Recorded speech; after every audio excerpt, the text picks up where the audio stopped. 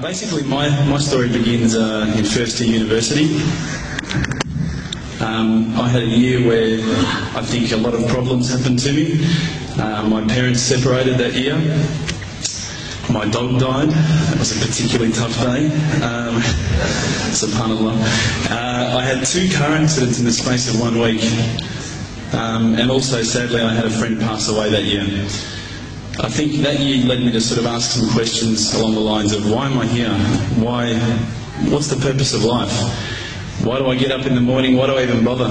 Why don't I just sit on the couch, watch TV, Jerry Springer, whatever? And I think I started to ask questions about, the purpose of life, and that led me to start to do a bit of a holy quest. Naturally, as an Aussie, the first thing I did was investigate Christianity. I had a few Christian friends, and I remember going to a church camp. It was one of the funniest camps I've ever been to in my life. Everybody was singing. I didn't know what the words were. I didn't know what they were saying. It sounded great. They had beautiful voices, but it just seemed really strange. And everybody was telling me how much God loved me, and I was thinking, God loves me? My dog died.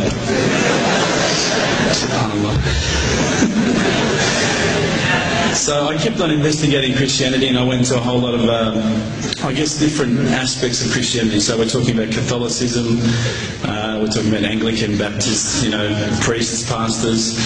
And every time I'd go there and ask questions, I'd find that they wouldn't pick up the Bible and start to say, oh, this is the answer, my dear brother. They would just start answering me. They would just answer from their own opinions. And I started to realise that there was a lot of interpretations of Christianity, and a lot of people had their own interpretations. And one priest from one church was believing one particular aspect of Christianity, whilst another was proclaiming another. So I started to think to myself, the Bible is one text, but there seems to be so many different interpretations, and it was confusing. At the time, while I was in first year university, I was also working in a service station, one of my part-time jobs. And one of my colleagues was a Hindu, was an Indian Hindu. And we'd regularly change shift, and at that time I was very inquisitive, and I'd say to him, dude, what's the deal with the elephant head guy? What's the deal with that? Why has that guy got an elephant head? And he's going, oh, that's Ganesha, this. I said, but couldn't you have chosen like a lion's head or something a bit better? We'd have, these really deep theological debates while people were buying petrol. And I'd be saying, yeah, but why bring $5 of gas? Thanks, mate. Yeah, no problems. And again, I found that was very hard to stomach. So I sort of investigated a little bit further. I had a good friend of mine was a Mormon. And I found that this religion actually appealed to me the most out of all of the Christian religions, the Church of Latter-day Saints. They were quite strict. They don't drink alcohol. They don't drink caffeine. So unfortunately, Coke's out, guys, because I know Lebos love Coke. But again, there was that leap of faith I felt that I had to make to embrace this religion. And I found that, I wasn't just into making a leap of faith. I wanted proof. I also investigated Judaism, would you believe? And my original name before Abu Bakr is Reuben. So if you've probably seen all the movies, you've seen Reubenstein. At the end, they probably thought I was Jewish, so they thought, oh, this guy's, one of us. But again, I just didn't find what I was looking for. Lastly, I probably looked into Buddhism, and I found that this was probably the religion that I was going to choose. I thought, look, this is great. There's so much. People at peace here. They seem to be really switched on, and they seem to be living one with the world, and that's what really appealed to me. But the more and more I looked into it, I guess I realised that it wasn't a religion of God. It was just a nice way to live. One of my friends, one of my close friends, who's a Christian, would you believe, said, tell me the religions that you've investigated. So I went through them. I said, Judaism, Christianity, Catholicism, Buddhism, Hinduism, He goes, what about Islam? Islam? They're terrorists. I'm not going to investigate that religion. They're crazy. Why would I even look at that religion? But lo and behold, I found myself walking into a mosque one day. This was my eternal quest. So I walked straight in, shoes on, straight across the prayer road. There was a brother praying. I walked straight in front of him. As he went to go into sujood, I almost stepped on his head. Subhanallah, I didn't have any clue what I was doing. I looked over and I saw this brother. You probably know this guy. This is Abu Hamza. He's come here and he's lectured a few times. SubhanAllah, I call him Abu Da'an because he's got a very large beard, mashallah. He came walking out towards me and I thought, today I'm about to die. This is the last day of my life. I'm a dead man. I'm a white boy in Leadland. What am I going to do here? I'm dead. He came walking across as though he just walked out of the Sahara Desert. Big abaya, big beard. But subhanAllah, the first words he said were, "G'day mate, how you going?" If only he had the can of VB, it would have been perfect.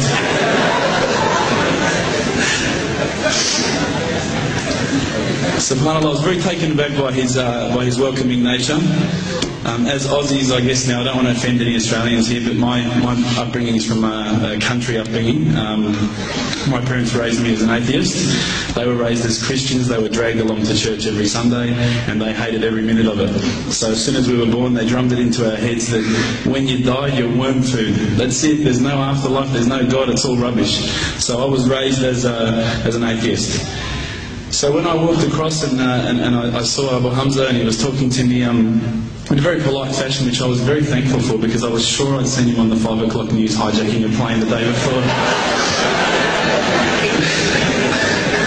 Now, Aussies are hospitable, don't get me wrong, but Lebos are the most hospitable people I've ever come across. And as the brother Hamza was saying, these brothers were making me cups of tea, and I honestly needed to keep going to the toilet every 5 minutes. They just kept putting tea in front of me, biscuits. I'd never seen anything like it. And I think to some degree I kept coming back for the biscuits, but also for the religion. So when I sat down with these brothers, I actually started asking questions. I asked all the questions that I've asked of the priests, of the pastors, of my friends. And subhanAllah, the thing that really struck me is that every time I asked the question, they wouldn't just answer. They would pick up a Quran and they would say, "Read this, bro, read this." And there was the answer, every single time. And I would ask another question, you know, the hard questions, not the easy questions. Why do women have to wear the scarf? Why the hijab? How come I can have 4 wives and she can't have 4 husbands? You know, I wanted to know all the tough questions, which is the first questions I guess you ask when you come across Islam. But lo and behold, they kept on answering the questions with the Quran, not from their own opinion. And I got frustrated with this. And I actually said to one of the brothers, because by this stage I think I'd been going there for about a couple of weeks, there was always a few brothers there when I went. And I said to one of the brothers, I said, you know, what's your opinion on the matter? Why won't you give me your opinion? And one of the brothers turned to me one day and said, how can I have an opinion when this is the word of God? SubhanAllah, I remember that really hit me. So I asked them if I could take a Quran home, and I didn't say I was going to use it to chalk up the couch or anything like that. I said I was going to respect the book, so I took it home, I started reading it. What I found was, while reading it, it wasn't as though I was reading a story, it was as though I was reading someone commanding me, you know, someone giving me guidance. And one night I decided to really try and get the spiritual mood happening, and I'm sure probably some of you have heard this story before, so I apologise. I'd lit a candle, I had the window open, I had the curtains drawn, you know, I was trying to get that really spiritual feeling. It was a nice summer night in Melbourne, as summer as it can get in Melbourne, and I was sitting there thinking, this is it, you know, this is the night. I'd been, you know, investigating all the spiritual proofs, all the scientific proofs about the fact that the mountains are the pegs, about, you know, how the embryo develops inside, you know, the woman, all these amazing proofs, but I still needed that little push. It's like I was on the edge of a cliff, I was ready to jump, I just needed a push. So I was sitting there, just very quiet. I was reading Quran, I stopped. I said, Allah, this is my moment. This is the time I'm about to jump into Islam. All I need is just a sign. Just a little sign, nothing huge, maybe a bolt of lightning. You know, maybe half the house could fall down or something, you know, just small. Small for you, man. You created the earth, come on. So I sat there. I was waiting for the candle to start gliding up to 4 metres high like in the movies. And I go, okay, go. And subhanAllah, nothing. Absolutely nothing happened. I was really disappointed, to be honest. So I sat there and I said, Allah, this is your chance. I'm here. I'm not going nowhere. I'll give you another chance. Okay, maybe you're busy. You know, I know it's daytime over the other side of the world. There's a whole lot of stuff going on.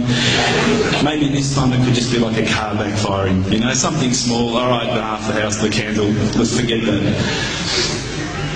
A bird could fart outside. I don't care. Just anything. So I said, okay, go. And subhanAllah, absolutely nothing happened. And I mean, I couldn't have even said, oh, that was it. That creep just then in the wall, that was it. Absolutely nothing happened. I was really disappointed. I was gutted. I was sitting there thinking, this is it, you know, this was my last chance, Islam, and I hadn't found it. I pulled back the Quran, I turned back to where I was reading. SubhanAllah, the very next verse on the next page, for those of you who ask for signs, have we not shown you enough already? Look around you, look at the stars, look at the sun, look at water. These are the signs for the people of knowledge. SubhanAllah.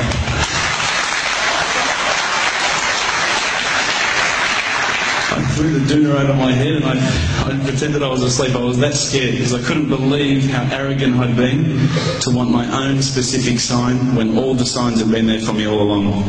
The fact that we have this world, the fact that there is this creation, these are the signs for all of us. The next day I decided this is it, I'm becoming a Muslim. I'd been investigating Islam now for probably about 6 months, to be honest. I went in and I said to myself, this is it, I'm going to make shahada. I had no idea what I had to say, I had no idea what the words were. It was probably close to Isha prayer, so it would have been, 7, 8 o'clock at night. I went in and I couldn't believe it. There was about 1,000 people at the mosque. I thought, subhanAllah, look at this religion. Look at how strong they are. It was the first night of Ramadan.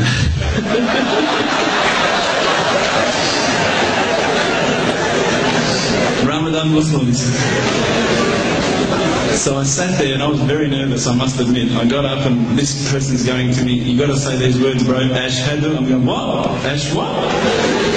Can't I just say it in English? No, they say no, you've got to say it in Arabic. And I thought, looked out over the sea of beards that I could see in front of me, and I thought, if I get these words wrong, I'm a dead man. Again, I had this fear, And they were staring at me, and I don't know if you know this, but Australians can't stare. Lebanese people can stare. So I was sitting there, I was very scared. I got up, and subhanAllah, as soon as I started to say the words, all fear went out of my mind. It felt as though a shower was inside my head and someone had just turned on the cold tap. Felt like I'd been flushed clean.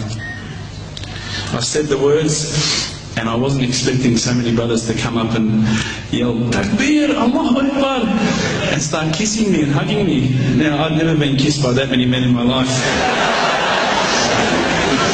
But it was a beautiful day, I must admit. And that day was the day that I had more brothers than I could ever imagine, more sisters as well.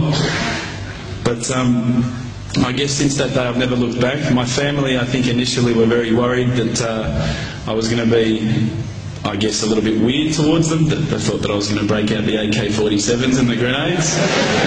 But they realised, I think, soon that this religion was actually making me a better person. Prior to Islam, you're not going to believe it, I had a mohawk. I did. I had, I'm not going to show you any photos. I had army greens, I had the Metallica t-shirt, I had the cherry dogs. I was shocking, right? I thought I looked great, but I looked terrible. And alhamdulillah, ever since then I look as good as I do now. No, don't laugh, please. But my parents were the first people to actually say to me once, which really amazed me. They said, my father actually asked me for the Quran recently, which I was really happy about. I always thought he'd be one of the hardest people to work on. But he said to me, ever since you've been a Muslim, you've been a better person. You're more reliable. I can count on you to come and pick me up if my car breaks down. Whereas before I go, Dad, I was drinking last night, I don't know if it's still out of my system.